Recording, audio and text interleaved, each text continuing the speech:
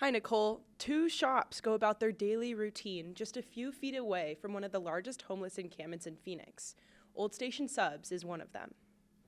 Joe Fiacci has had too many unpleasant run-ins with people around his restaurant on Madison Street. This has been going on since last November, leaving him drained and concerned.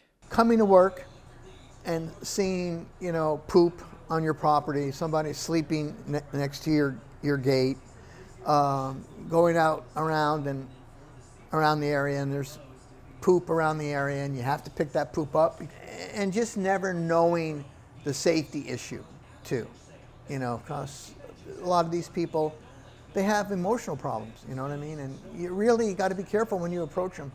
His situation got so bad that many reporters set out to tell his story and bring national attention to the issue.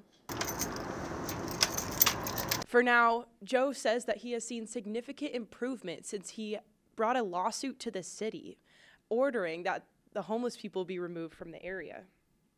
Other owners have had a similar experience. I spoke with a clothing shop owner on Grand Street, and she said that she comes prepared, having snacks, water, and clothes ready for when homeless people come knocking.